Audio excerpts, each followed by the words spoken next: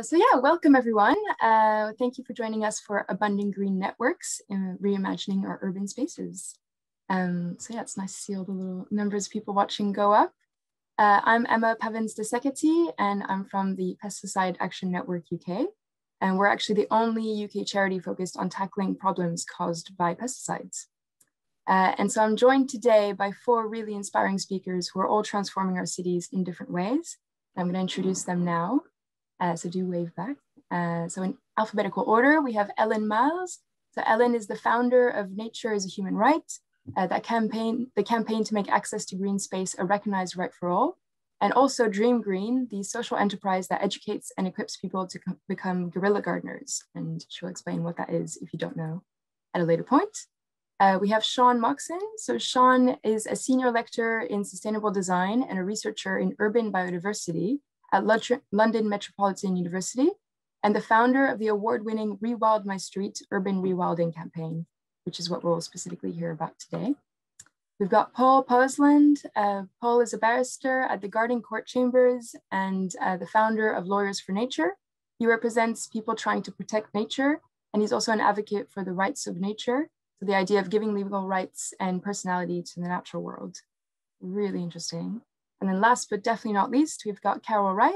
So Carole is a project manager, community gardener, beekeeper, and proud South Londoner.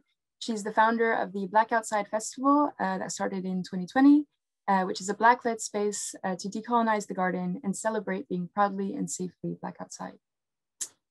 So yeah, welcome to everyone. Welcome to our speakers. Thanks for joining us. This is the last event in our series that we've put on, Reassembling Our Cities, which celebrates the diversity in our cities and in our gardens and all the incredible projects that people like our speakers today have set up to engage with this nature.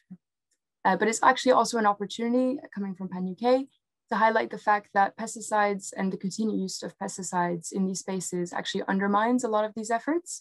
And we really see going pesticide-free as the first step going pesticide-free in our urban spaces as the first step in protecting these spaces and helping all these projects flourish.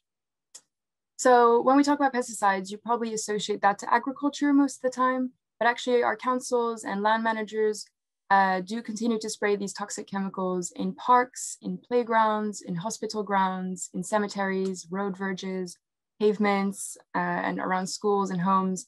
So really the list is inclusive. And that doesn't even take into account the 539 pesticides that are still allowed for use in private gardening in the UK. So that's a lot of chemicals that we're potentially being exposed to. And these chemicals are applied for cosmetic reasons, so to keep our streets neat and tidy and our gardens manicured, but really it just ends up creating these sterile spaces that are just devoid of biodiversity, or lawns that we actually can call green deserts because it's just these blades of grass with nothing else really. And so, as I said, so these chemicals also expose humans to potentially really serious health effects. It also is dangerous for our pets. That'll be too close to the pavements after spraying. And then, of course, it's further depleting our dwindling biodiversity. So we've all heard of the insect apocalypse and things like that. So that's directly contributing to that. So 83% of the UK population actually lives in urban spaces. And we've actually covered this a lot in our previous talks, but it's really important to understand how much we need for our well-being to have access to green spaces. And many of our large cities do have some green spaces in quite a high percentage, but it's really important to consider how these spaces are managed and protected. It's also at this point really crucial to highlight that not everyone will have equal access to these green spaces. So with more and more people moving into cities, they need to be greener, wilder, and inclusive for all. So that brings me to our first question for our speaker, Carole, who I'd like us to kick us off with the question of who currently has access to urban nature and what does that look like? Oh, you're on mute, Carole. Had to happen. Right, I'm muted. I'll repeat what I said. I'm going to answer that question with a slide presentation, if that's okay. Going to be so quick. And this is the access that I see and that I encounter in urban environments. So I'm just going to quickly do this, do that, and do that. And hopefully you can see this. Yeah? Yeah. All right. So starting off, so this is where I'm talking from, and this is where I manage 2 community gardens. So this is South Bank, Southeast London, Zone 1. And so this area is known for Charles Dickens, Octavia Hill, so social reformers area, so steeped in history, but also you would imagine not that green. And this is where I'm talking from in particular. This is a 150-year-old housing association, Peabody Blackfriars. And this is an engraving of this estate when it was about 3 years old. And in the middle were very infant London plane trees. So the planners and architects were aware of the value of the nature, even in these flats which were built for the working poor, because that's how Peabody and Guinness Trust and other housing associations were set up. This is it today. So this is it, 149 years old. So this was taken this morning from my kitchen window. So that you can see those London plane trees are now 150 years old in 2 months' time. And you can see they had built into these flats, these railings on the window ledges for people to garden on their windowsill. And each of the flats surround squares. So they built this green infrastructure 150 years ago and prior to that. So this is to give you an inkling of the urban environment, which many of the flats in this part of London have. So there's tarmac. So I've pointed out Block R, Block P, and Block S, and they all can see a garden, community garden, which is now 10 years old, built on tarmac, because that's often the reality of gardening around here. It's tarmac. It could be some green space, which covered bomb damage sites. So there was a lot of bomb damage to this particular part of London. So a lot of the soil is imported. And here we have residents taking matters into their own hands. So this used to be, this border here, used to just be grasses, but the residents have taken over the square outside the community garden. You can see the gates of the community garden ahead and the window ledges. So Peabody has rented out the lower ground flats for commercial use, and the residents asked the occupants if it's okay to put flower pots with herbs and things, and people said, yeah, go for it. So that's what happened there. And so this is the garden. This is Peabody Blackfriars Community Garden, which is 10 years old. And 14 households have access to this garden, because that's how many raised beds could be put into this triangle tarmac space a decade ago. And you can see the back of the flats there. There are 220 flats, and I'm standing with Farouk Agoro at Blak Outside Houseplant Festival. So 14 plots, but how we have the other residents interact, and if in fact anybody from neighbouring housing, is to come to events in this space. So that could be herbs, that could be biodiversity, that could just be come and relax and take in nature. And this is what we had last month, because we've had a heavy police presence during the COVID lockdowns. So, and it became a case of who has access to not just nature, but public domain. So we had 2 dispersal orders on this estate. And so had a resident consultation event with senior management at Peabody, the Metropolitan Police, but most importantly, the residents. And I had these leaflets printed out to let people know what wildflowers there are on the estate. And here we go. So these are the wildflowers. So these are around the community garden, because Ginkgo, the contractors to Peabody, and we have a very good relation with them, insist on glyphosate and had murdered many walls of ivy on the say-so of Peabody officers. But we're having those negotiations with them, you know, so that because the residents are clearly upset by that, the reduced biodiversity and the birdsong. And this is on Brookwood Community Garden, where there are mushrooms. So this is literally 5 minutes away. So this garden is 14 years old, and it has a fruiting hedge, and it has ringed by bay trees, and people are free to come and forage. And why I've included this picture is because there are untold complaints that nature has escaped over the railing of this particular community garden, and it needs to be cut back. It needs to be controlled. It's a nuisance. People can have their eye out. I quote the local councillors. It's an ongoing conversation. But what is lovely is the cherry plums are ignoring this and have formed a really nice arch for people to walk past and pick and forage, and the same goes for the mushrooms and the apple trees and everything in this garden. This is open access. And I end with this quote from Marjara Carter, Urban Revitalization Strategist, who's based in New York and whose work I greatly admire. You shouldn't have to leave your neighborhood to live in a better one. And to me, that's what sums up community gardening and access to nature in the particular urban environments in which I work and live. So that's my answer to what it looks like from my perspective in the communities that I work with. Thanks, Carole. I feel like there's a really interesting theme. I mean, it's really beautiful to see like the actual work and the gardens and the pamphlets that you've made as well. And I feel like there's a theme of sort of people and plants sort of going past the railings, you know, and reclaiming this tarmac and these spaces.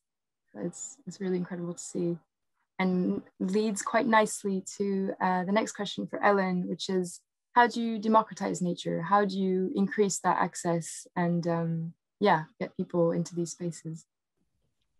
And thanks, Emma, and thanks, Carole. I want to visit your garden. It's great.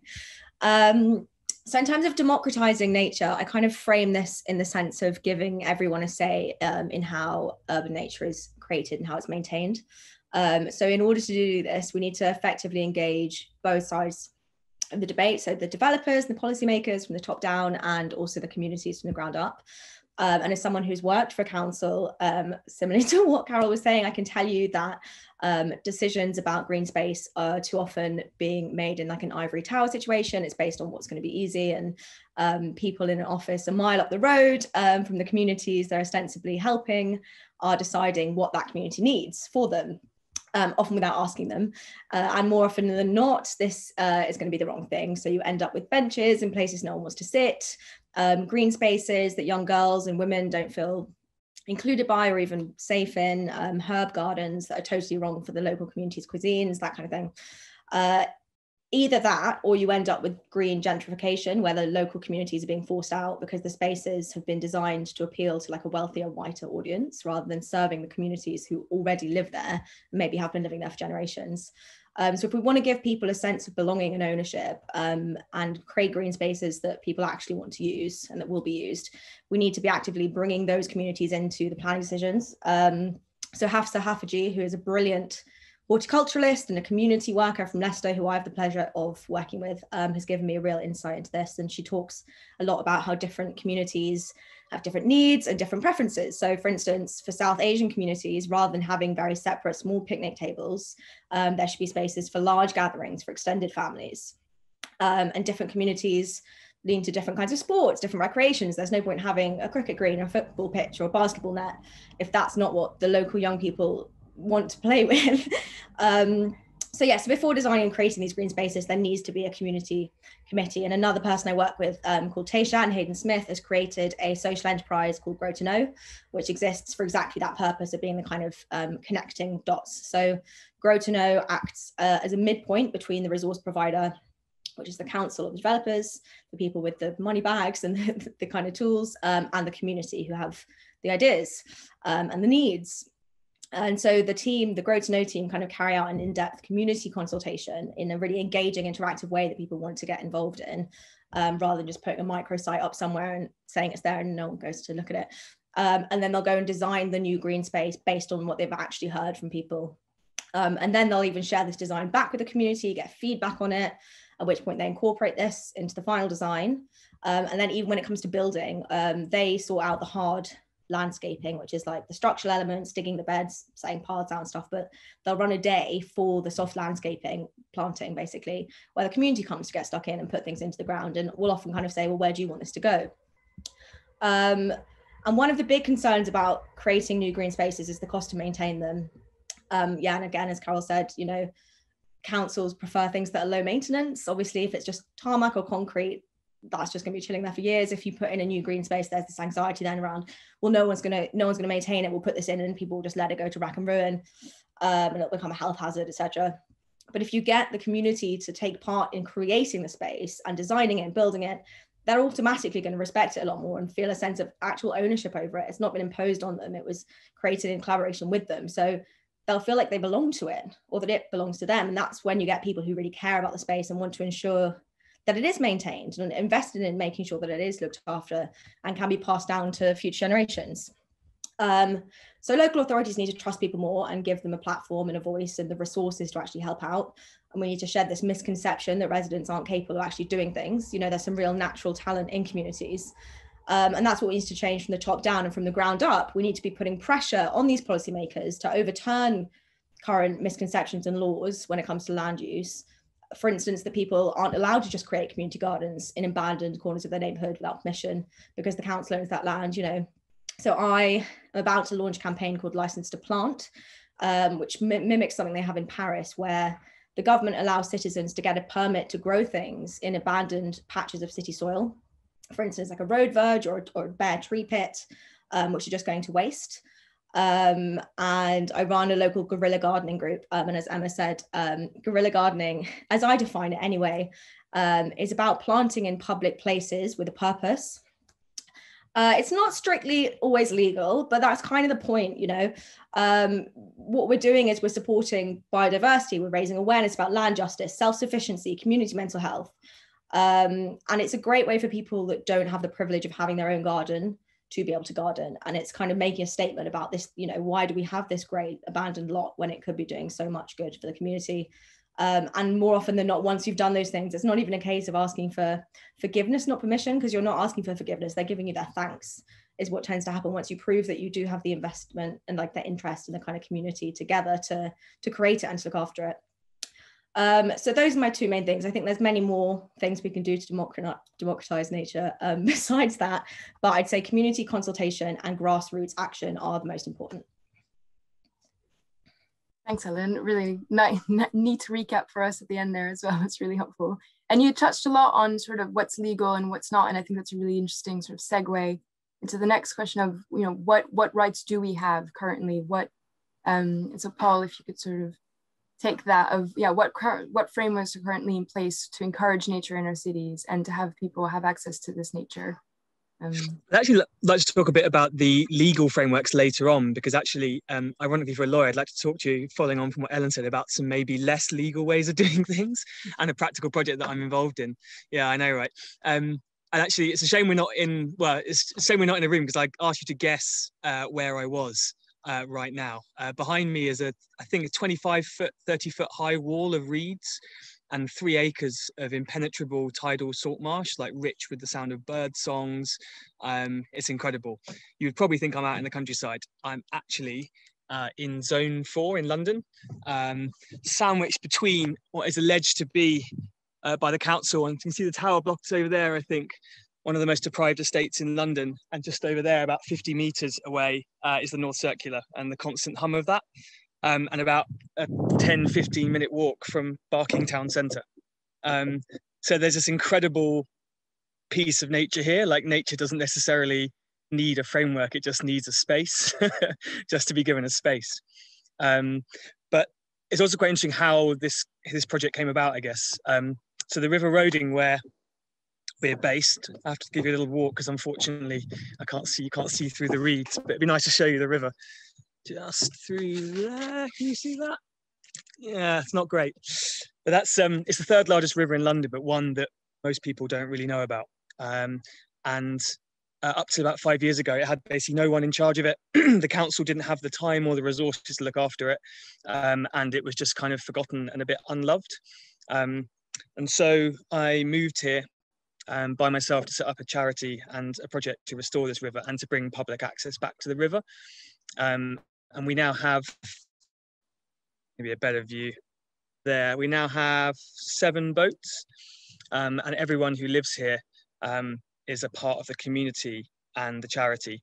And so everyone pays a license fee which funds our work, and also volunteers 12 hours a month to the project. So I'll just very briefly, I want to go to a walk just briefly outside of our moorings as well, just to show you some of the things we've done, because it really touches upon a few of the issues raised already. We have a little boardwalk here, because basically the place where we're moored here, this boardwalk, is normally, if we didn't have this, would be wading up to waist deep when it's high tide, because it's still so tidal here, which is quite incredible to think of. So this is our path, which we now maintain. So it's a public path. I say our path. We look after it. This is actually a public pathway here. And before we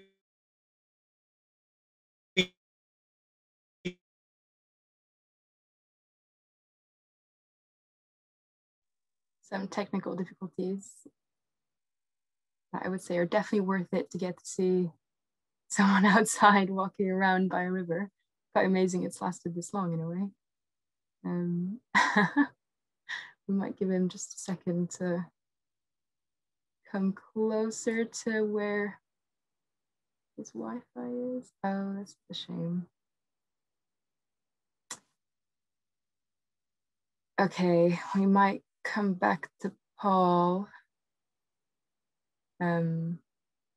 Yeah, let's come back to him when he comes back. The river's not going anywhere. So I suppose a little bit more clunkily, that was amazing to see. I'm sure we'll see the river again. But yeah, so we were hearing about all these different ways of creating access. And I wanted to ask Carole, yeah, so there's these ways of creating access, and there's sort of putting spaces into place, but how do you actually encourage people and engage people to feel safe? And I guess that's something that Ellen sort of touched upon as well, that, you know, women and maybe women of color don't feel particularly as safe in certain spaces. There's so many reasons why certain communities might not feel engaged. So yeah, sort of touching upon that, and in your work, how have you sort of approached that? I think it's different per site, actually. It's an interesting one. With this site here, it's in an enclosed space. So people, you have to have a key. So that kind of limits access. You're kind of more exposed on Brookwood Triangle, which was commissioned by Tate Modern. And so anyone can walk in there. So you're very aware. You've got a heightened sense of awareness in that space. And there were things which are said to people as well, like we always make people aware of their safety. So we always say, you know, if it's your work by yourself, with the garden here, lock the gate, because we have a high percentage of homeless people and people who have drug dependency. And that's just the nature of where we are. So we have to kind of be a bit savvy and look about self-care in these spaces. Navigating colour, yeah, access, because that comes really from authority. Authority really don't care sometimes to see BIPOC people managing a space. That's a whole other another pan conversation, really, on when you seemingly have a position of authority and how that can be eroded very quickly if you don't play the game. And that's why I put that picture in of the hedge, because it's all good and well saying, yes, we encourage diversity and everything, but the minute you displease certain people in authority, you really do see it. It's who's given access to build on the land as well. So it's kind of a really major thing to look at, because who really has access to these community gardens, even when you build them? What's the composition of the people who will get access to apply for grants and then given the permission? Yeah, because we went, it was relatively easy, the 2 spaces to get permission for, to, you know, the tarmac, and no, we can't dig down into the tarmac because we're in a former industrial area here. So all the soil is contaminated with prisons, workhouses, this is the nature of SE1, tanneries, tin factories. So everything, the soil is imported, you know. So access, safety are always high on our list. The things that we continually look about when we're working in the spaces, who comes into the spaces, and we always have to be hyper aware because we're in a area with a high footfall here. So yeah, always a navigating space, and particularly that we have the Metropolitan Police on the estate as well. So we're in kind of a bit of a situation here from COVID. Yeah, so I don't know, that's a rambling answer. It's work in progress around these parts, you know, who has access to these community gardens and how are they managed and who's allowed to manage them. But I like what Paul said, because we're not waiting on people to tell us to do a thing either. So I'm, you know, I grew up in squat culture and sound system culture, so I'm from bass culture. So to me, you know, adventure playgrounds will spring up. So when people talk to me about ASB on this estate, I said, you have no idea what 12 speaker boxes at full bass sounds like at 7 in the morning. But you can't do that now because we got the net. So yeah. Okay. I mean, it's interesting to hear that, you know, it'll be different for each site in a way. Like I like that answer, and you know, it's just different. Each site's got its own character and its own supporting network, cast of supporters, which is grown up around them. But we're interlinked. We're like a web, and that's what I love. And it's very organic. And so we bring plants to them, they bring plants to us, and it's the same with food. Cultural food, very important. So when we have these events on this estate, you're looking at Dorawat, you're looking at vegan Turkish, you're looking at a whole set of people, Nigerian, Somali, English, everybody chips in with some food. And mint from Morocco, strawberries from Portugal, and that's it. So you've got like nationals in the community garden alone here, and we've had Nepalese grandmothers at Brookwood showing us how to sew things. We've had okra seeds from Ghana and edamame from Japan. Wow. So that's the nature of what this SE1 is like. Yeah, I might bring us back to east somewhere. I don't know. Can I finish off my bit? I made the incredibly basic error of not taking the phone I was streaming off with me on my walks. As soon as I got too far from the mooring, it cut off. It's just disastrous. I'll try and finish off quickly. But basically, what we've done here is that every winter we just chop back the brambles, which would otherwise completely take over the path, and we don't get rid of them entirely. So the other side of the embankment still has them, so all the wildlife has them. And then in the midst of that, we've basically just had this riot of, we haven't sown anything. We've sown nothing here at all. And we now have like a riot of wildflowers, herbs, trees, all self-sown. The ones we've tried to plant have actually all died, and the ones that have sown themselves are living amazingly. We got mugwort here, which I often put in tea. We got this massive self-sown apple tree here where people come and take it from the winter, in the autumn. And I don't even you see it next to my height here, but this fennel is like higher than me, completely self-sown. And this path got a huge amount of public traffic especially during lockdown. Like people were past it all the time. And it's actually probably the only bit of wild nature that's publicly accessible to many of the people that live around here in what's otherwise a really urban area. Or there's parks, but it's always kind of very pesticided, mown back, nothing wild. And I think it's so important to have a wild space that's actually close to people. I'm just coming up now to show you, before I finish, the thing that we've done as part of this project that I think I'm most proud of and that's had the most use. And it's actually the most simple of all. It's just one bench, which cost, I think, £50. We took the stumps, the legs are from stumps we found in the river. The top is a sleeper that we got from a local DIY store. We installed it in about half a day, and it just overlooks this reed patch here. And this bench gets so much use.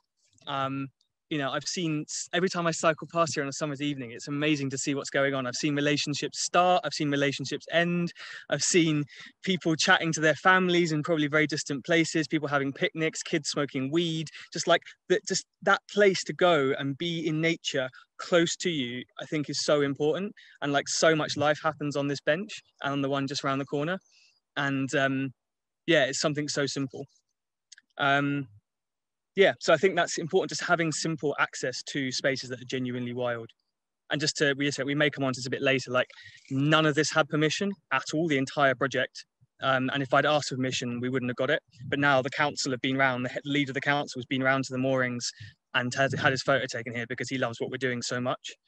So I think there's a thing to be said, if what you're doing is good, to just kind of get on and do it, because councils will then catch up because they see it's worthwhile. If you try and sell it to them in advance, it will often be a hard sell. So I'm very much a fan of the get on and do it style of bringing nature into cities and bringing nature to people. Amazing. And it's so incredible to see. I think everyone watching is like, I will be going to that bench and and visiting your project. That looks incredible. And yeah, I think that links really well to Siân, of this idea. I mean, I guess it's, yeah, there's all these wild spaces, and hilarious to hear that all the ones you've sown have died is the classic thing, and all the ones that are self-sown have of course thrived and survived on so little. But yeah, this idea of, you know, there's these spaces that we can go to, but we can also bring these spaces to us, and we can also create these pockets of wilderness in our, you know, in our front gardens or on our balconies or wherever. And yeah, we can bring more wildlife to us. So it's also these spaces that we share. So interestingly, we really focused on the social aspect and the human aspect, but there's also this element of access and creating spaces for wildlife, which is kind of what you were talking about, Paul, of yeah, needing spaces that are wild, not just these manicured sort of mown spaces. So yeah, Siân, if you could tell us a bit about your project and how, you know, it's about rewilding and really bringing wildlife as well into those spaces. Yeah, sure. So I'm an architect, so I need pictures. So I'm just going to share my pictures.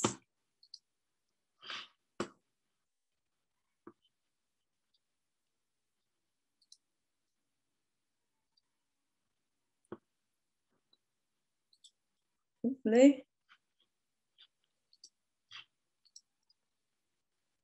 Yeah, so I think urban nature should be for wildlife too.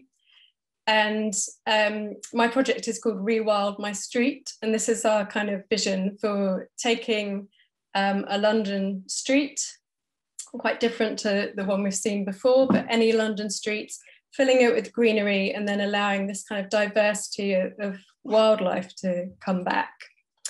And why we need to do that is because wildlife is in serious decline. So 41% of UK species are in strong or moderate decline. 15% are extinct or threatened with extinction. But it also benefits us because residents of more biodiverse areas, as well as greener areas, feel better, have better well-being. This is my garden, by the way.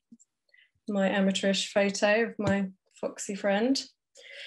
And how we could do this is to rethink our spaces as kind of mini habitats for nature. So this is a sort of plan looking down at that kind of London street of sort of Victorian terraced housing, and thinking about how you can recreate these spaces, sometimes quite radically in some of the proposals shown in the street, where you have fewer cars and you have a kind of play park and you have some quite sort of serious stuff, but all working with the existing infrastructure, so it could all be retrofitted. And then thinking about the back gardens as kind of continuous mass of land with gaps between fences that provide this kind of critical mass of different types of habitat.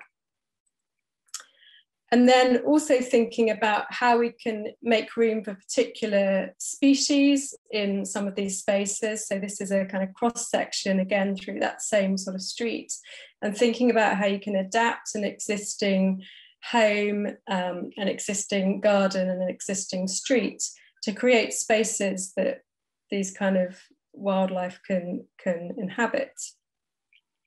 And that doesn't need to be doesn't need to require owning a house or renting a house. That could be done in a small space, in even a balcony for a flat, or in a kind of community garden, as we've seen earlier. And it's just thinking about how you can cram all these kind of space-saving, well-designed features that can attract wildlife into even these small spaces, and thinking about the types of animals that you can realistically attract. So that's my answer to that question of how and why to attract wildlife to these spaces. So I'm going to stop sharing. I love it. It's so, yeah, it's so incredible. And it just changes, I mean, for me in particular, it just changes my day to notice a bird, or to really start noticing what's around. So we have some flock of great tits that's always around, and then a pair of goldfinches as well. And it really, yeah, it brings my day alive. But then there's also the sort of other side of the penny, which is a very real concern, which is sort of, you know, getting attached. I have actually this issue personally, getting attached to a tree in my street and finding out that the tree is going to be felled, or, you know, starting a project. It's tragic. Starting a project, you know, like guerrilla gardening, and starting to plant things and finding that the council sprayed it with pesticides, or a verge that you really enjoy because it's full of wildflowers, and then the council or someone who manages that land has then mowed it and there's no more insects. So it's, yes, it's this really sort of mixed feeling. And it kind of brings me to Paul, of asking you more on a legal side, sort of what can we do to counter that? I know you've worked a lot with helping people who protect urban trees and other spaces like that, but also in rights of nature, of these spaces having their own, you know, inherent rights in themselves, because there is this cultural attachment to these trees or to these animals, but there's the inherent value that they have. I'm really glad you came to, because when you mentioned the really sad thing about losing a tree, I was sort of dying to jump in there. So thank you. Yeah, so I've got two sort of main projects in my life, really. So the first is, in a very practical way, is the roading project, and the second is my legal work. So I founded Lawyers for Nature a couple of years ago, after working for the Sheffield tree protesters, who, as many of you may know, did an incredible job basically battling their council with everything thrown at them for about 2 or 3 years to save 17,000 street trees. And they won, which is incredible. But yeah, nature is definitely, and urban nature particularly, is threatened left, right and centre. And one of the things that I've really learned in the last couple of years is that we need to combine a very principled and a very practical approach, and the two need to work in tandem. So on a sort of principle ideological level, our relationship to nature in this country is fundamentally broken, because we see nature as a dead thing to be exploited for our own ends. And nature has no, although we have environmental law, that's always normally almost always for human uses. So we don't want to pollute rivers because we want to use them. We don't want to chop down too many trees. They look nice for us. But actually, nature itself has no legal standing and no legal rights. Now, it may seem weird to say, oh, I want to start giving human rights to trees, but we've actually, as a species, gone further than that. We've actually given legal rights and standing to companies which are completely fictional. We just literally made them up. And we managed to do that 200 years before we managed to give legal rights to living things which we rely on for our survival, and which, for instance, in the case of rivers, have been here long before humans ever came to these islands, and will be here probably long after we are gone. So there's a growing movement around the world to give rights to nature, and I really want to bring that into the UK. But the problem is that politically that's going to be difficult, because it will take an act of parliament, and you know, we can barely keep our existing environmental protections, let alone trying to get the Tories to say, yeah, let's give legal rights and standing to trees. And we could, I guess, sort of fling our hands up and say, well, let's give up. But my idea, and I think it's one that's gaining traction, is to combine the principled and the practical. So to get people to work out what they think the rights of nature should be, declare those rights, and then peacefully pledge to uphold them. Now, I can't say that's always going to work. We won't save every tree, we can't protect every river. But I do think it will have a much bigger impact than what we have currently. So the first declaration of rights was on the River Cam last month, and I want to do it on the roading soon. So we'll basically draft the rights of the river, and then well, then we pledge to uphold them, and we already are. You know, when people have tried to put sewage in the river, which previously just happened without anyone stopping them, we've already, through various actions, managed to get Thames Water to stop doing it. And you know, sometimes to uphold the rights, we can't use the law; we have to go in and do it ourselves. So we don't want the river to be full of rubbish. Well, I tried getting the council to do it; they didn't, so we went and did it ourselves. And for each different right, there's different ways that we can, in the here and now, make that right a reality. And I think there's something quite magic in the combination of that very principled ideological approach of saying, I believe in the rights of nature, but combining it with a practical idea of, and here is how I'm going to make my belief in those rights manifest.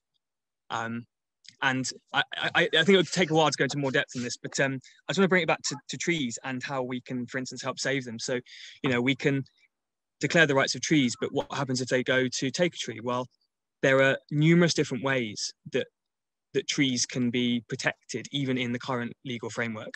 So what was really fascinating about Sheffield was the law was completely against them. I lost almost every case I did for them because the law said that those trees, the council had the right to chop the trees down. But by peaceful direct action, some people standing under a tree for 2 years, every single day for 2 years, they gave up their lives. They managed to save 17,000 trees and effectively change the law because the council was like, we have the right to take these trees, but practically we can't do it. I just want to end with one very specific example here. I woke up last year, about 18 months ago, to hear the sound of chainsaws, like way too close to my boat. And I was asleep, and it was springtime, so I was in my bunny onesie, which is what I sleep in because it's kind of nice and warm. And I literally rushed out of the boat in this bunny onesie and could see a giant poplar tree just over there. That tree there was about to be chopped down. And I said, don't do it. And they were like, well, we're going to. And I was like, and it's a public footpath, so I have a right to stand there. So I sort of pushed amongst the nettles on this public footpath and stood under the tree and said, I'm not leaving until you go. This tree is staying. While dressed in a pink bunny onesie. I don't know whether that made it more or less likely to succeed. And eventually they gave up and they left the tree, and it's now there. I'm hoping to get a tree preservation audit soon. And just this spring, I was very proud to see that a crow was nesting in it, a tree that otherwise wouldn't be there. So yeah, there's many ways that we can peacefully try and protect as much nature as we can, even within the current legal framework. Thanks, Paul. I do see a question about, didn't they call the police, that I'm actually quite curious to ask as well. Maybe you can come back. Maybe you can just say quickly, did they call the police? Did they? Oh, you're muted, Paul. No, I mean, there's no right. There's nothing they could have done. I mean, in that instance, actually, I was doing nothing illegal because this path here is a public footpath, and you have a right to stand on a public footpath. That's if the police come and be like, I'm standing on a public footpath and doing nothing unlawful. If they want to chop the tree, they have to get a closure order of the public footpath, and then it gets more interesting. But a lot of the time, initially, especially for street trees, just stand underneath them. Don't listen to what they say. You have a right to be on the street, and if they haven't got a closure order for the street, then stand. And you know, that's what people did in Sheffield, and then it got much more interesting because the council then went to get injunctions to make what was otherwise legal illegal, and then that was a whole other journey in itself. But the basic thing is, if you're not trespassing, you have a right to stand under a tree.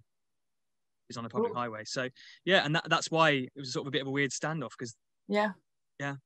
Thanks, Paul. And crucially, I think the key thing to highlight there is, you know, I could have gone away and then they chopped the tree down and written angry letters to my councillor and tried to like do a campaign about it, but the tree's gone. Yeah. Whereas now the fact on the ground is that the tree is there. It's quite an interesting one again for my situation with the tree outside my house.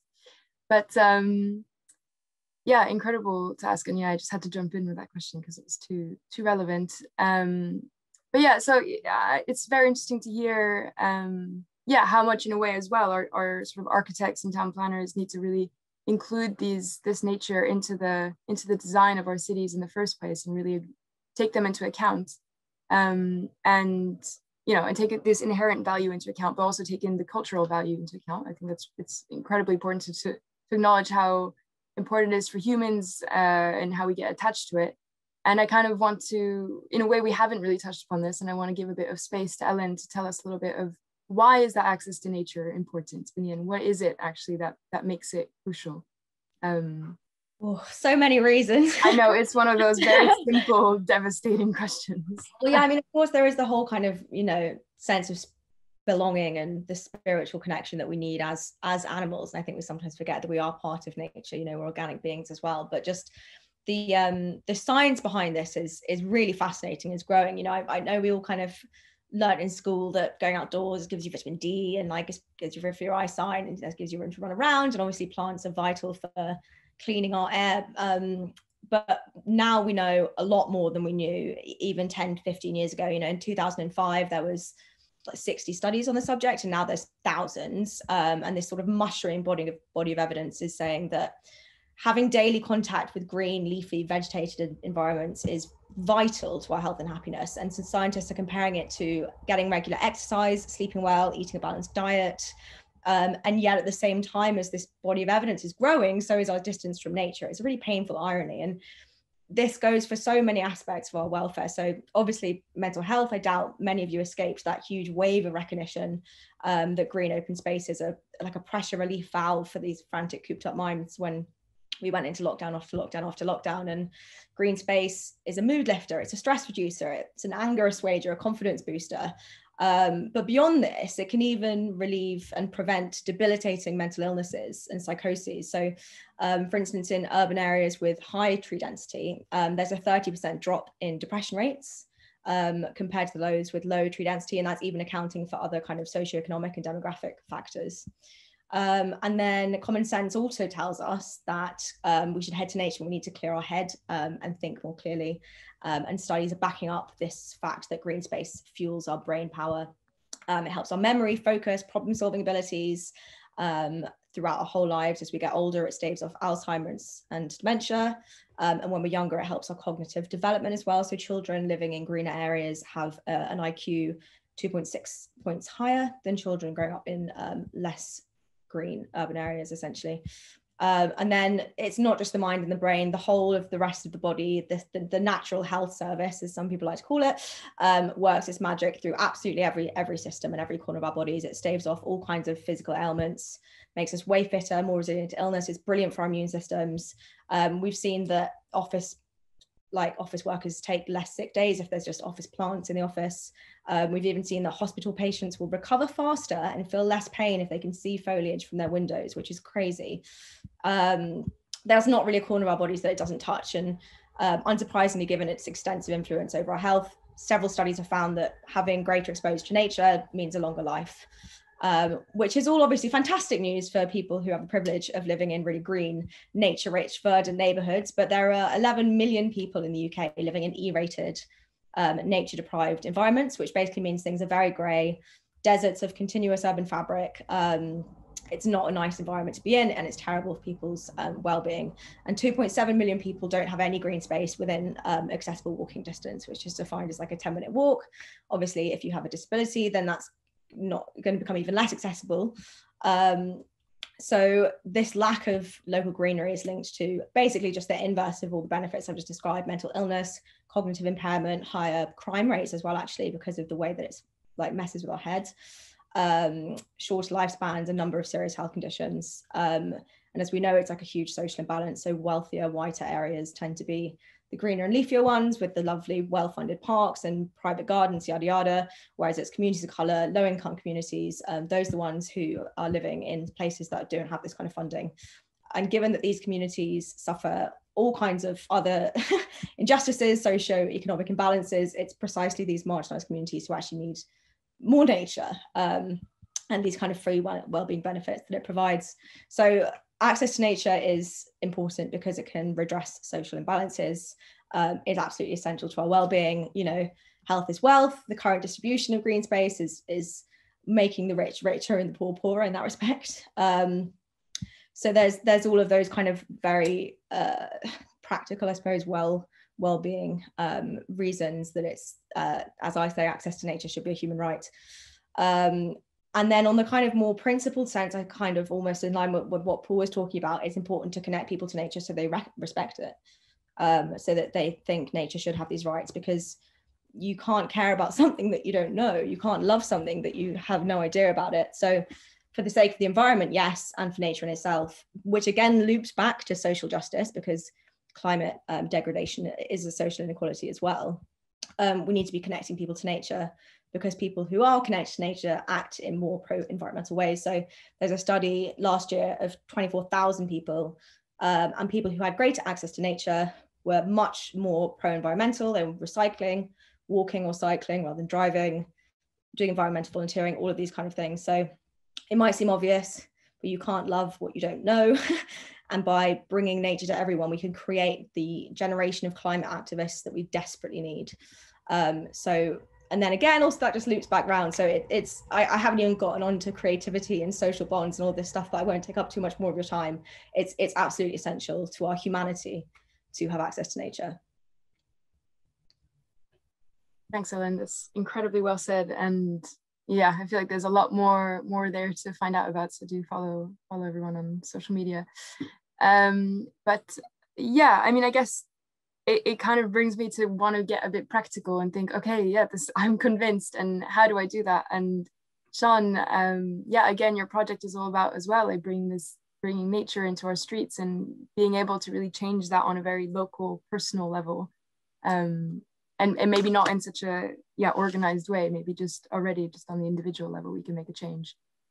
Yeah, definitely through small actions. And I'm going to share my screen again and hopefully pick up where I left off. Hopefully. Okay. Yeah, so I mean, that's the whole idea of my project really, is to empower people to take small actions in whatever space they've got that can add up and make a real sort of cumulative difference. So one thing that we have is this wild makeover guide, which gives sort of 5 quick step-by-step activities to get you started on attracting more wildlife, and for different kind of motivations. So a log pile is a really quick thing that you can do. A mini pond is something that will bring the most wildlife to you, and so on. And then each of these 5 activities, as one example of them here, are sort of illustrated with these kind of step-by-step ways that you can quickly follow in your own space. So making a kind of container pond here out of an old washing up bowl or whatever you might have to hand. And then we also issue monthly tips. So every month, a kind of seasonal sort of topical idea for one kind of quick thing that you could do. So for example, in May, we supported the No Mow May campaign and talked about how you could just let your grass grow long or plant a mini meadow and see what comes along. Or if you haven't got much space, create a green roof on your shed or bin store or whatever you might have. And then on our website, we have what we call these kind of pattern drawings, which are go through lots of these different activities that you can do and talk about the kind of design considerations for integrating them into a kind of urban setting. So with the example of the creating a gap in your fence, to things like hedgehogs need much more space than just one kind of tiny urban plot to get enough juicy slugs to eat. So thinking about how you can create these gaps, what size they need to be, how you need them in all of your boundaries with your different neighbours, obviously in consultation with them, to make the most of not just your garden, but thinking about it as that whole neighbourhood, that whole city's worth of gardens. Yeah, and that was my slides to answer those questions. Thanks, Siân. And then, yeah, I wanted to say earlier, I really want to get one of those invisible bird feeders, because you can just pop them on your window, right? And then really see all the birds come right to your window, which sounds like a superpower. And then of course, like underlining, because we're speaking of our streets, yeah, the importance as well of not having pesticides sprayed on our streets to really encourage that wildlife to be able to come and stay and feel safe. So yeah, we'll put in the links our Pesticide-Free Towns campaign, which is a campaign you can join to get your council to stop spraying on your streets. But yeah, I guess we were looking at sort of the individual level, and then I kind of want to finish on a more macro level of what does a green city look like in a way? I know it's quite a big question, but how does that bring the city together as a whole, or how do we think on the macro level? And I'll go to Carole first, then maybe everyone can just add a few words to it. But yeah. Well, I think it's really more connectivity with the various projects which you are seeing on your screen. I think there's dialogue to be had and actions to be taken, really, because we are in our little villages, aren't we, really? And I think that's how you get progress, and seeing what Paul's doing there with the blue space as well, because that's important.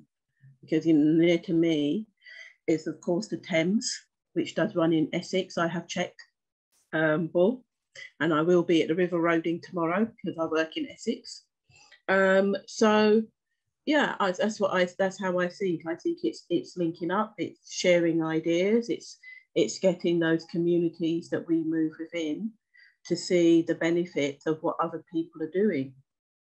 Because sometimes you work in a silo, and that's just how it is, because so that's what I would think, to get these things. And yes, I know the work that the National Park City are doing, and we are in National Park City Week. But it's important that those voices are diverse as well, and that you take into account what knowledge people already have, because I think a lot of the time that's also ignored. So yeah, culture and history. That's it. That's my contribution. Does anyone else have anything to add quickly, and then we can go to maybe one question? Yeah, I'd add to that, because I think, this idea of what brings people together, and I think in green spaces, social hierarchies dissolve. The concepts of a level playing field and of common ground are these phrases that we have that exist in metaphor, but they're based on reality and the ways that people can interact when we're in these natural environments. And I think the more that we bring people together in these environments, the more tightly knit we can be as communities, the more we'll learn from each other. I was going to say that what makes a green city in broad terms is twofold. It's giving space for nature and giving humans access to that nature.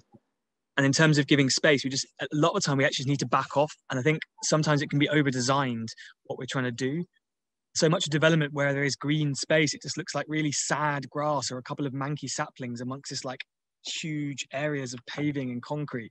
And that's not nature. Like, it actually just needs some space just to go wild and for random plants to come in.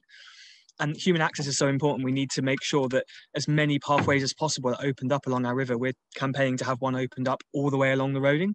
And you kind of look at it and think, why hasn't that happened? And also access to rivers and to ponds. There should frankly be a wild swimming spot in every borough in London.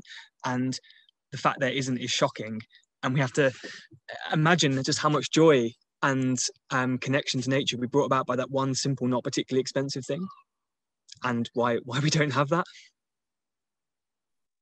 Yeah, definitely right now access to a wild swimming pot would be nice. So hot. And Siân, any last words to add? Yeah, I just have to contradict that a bit as a designer and fight for that these spaces just aren't very well designed, and not by people who know anything about wildlife.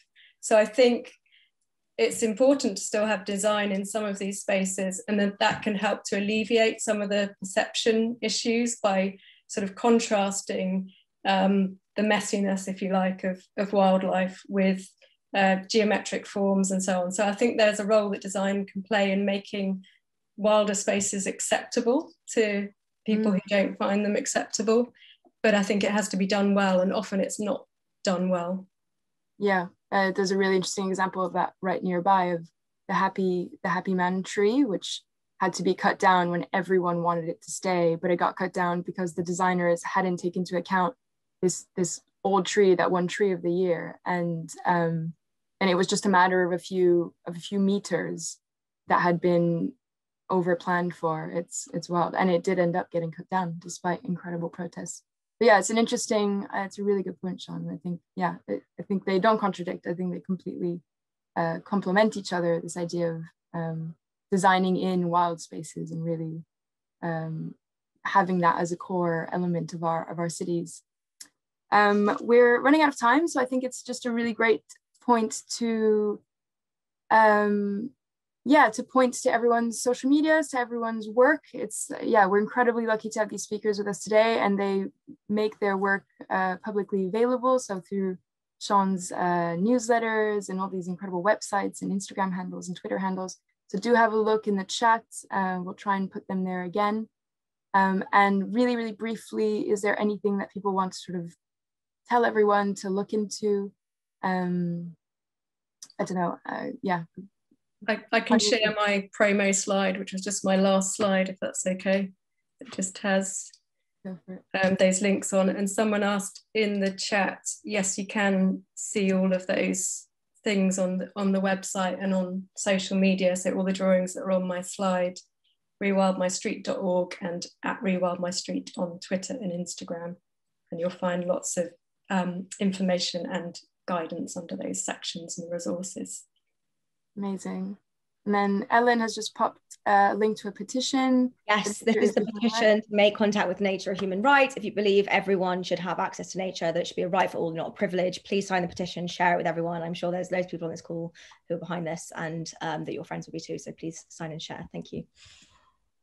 Thanks. I was just going to say, if you're interested in broader rights of nature stuff, then do follow Lawyers for Nature on Twitter at Law for Nature.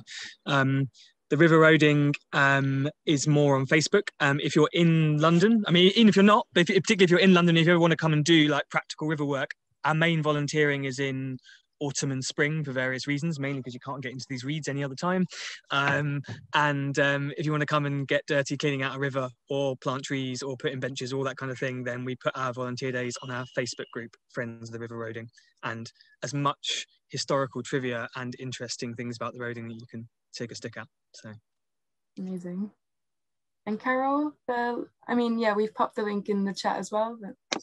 yeah, we just follow us on Twitter and Instagram, because it's not just about the community gardening and that, because we've got all sorts of things with the Blak Outside festival, with debates, with DJ sets and practical things, and charity plant sale coming up.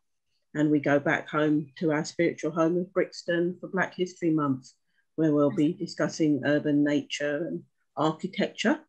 We don't mind mingling with architects, actually, we're allowed, and urban planners, because we're them type of feisty people. So yeah, follow us, we're good fun, and we like to get stuff done. That's a great last quote. So this was the last event in the Reassembling Our Cities series, but you can rewatch all the events. So if you haven't yet, I know a lot of people have been following through, so that's amazing. But if you haven't seen the other ones, we do have them all recorded, and this event was recorded too. So you can rewatch those, and you can share them with anyone you think should be watching them. And then, Pan UK, so Pesticide Action Network UK is also a charity, and we also do incredible work specifically on pesticides. So if you're interested in either just sending a quick email, we have an action where you can just get in touch with your council and find out where your council is at on its journey to going pesticide-free. And that can be the extent of your action, or you can choose to get more involved and join a campaign. So I run the Pesticide-Free Towns campaign. You can try and get your council to go pesticide-free. So we do recommend that. And, it's all fairly low time consuming. So you can do that in conjunction with other great efforts. I will leave it at that, and do follow all these incredible speakers. And thank you so much to all four of you for joining me today, and sharing your really inspiring projects. And I know that I will be visiting a lot of those very soon. Thanks, everyone.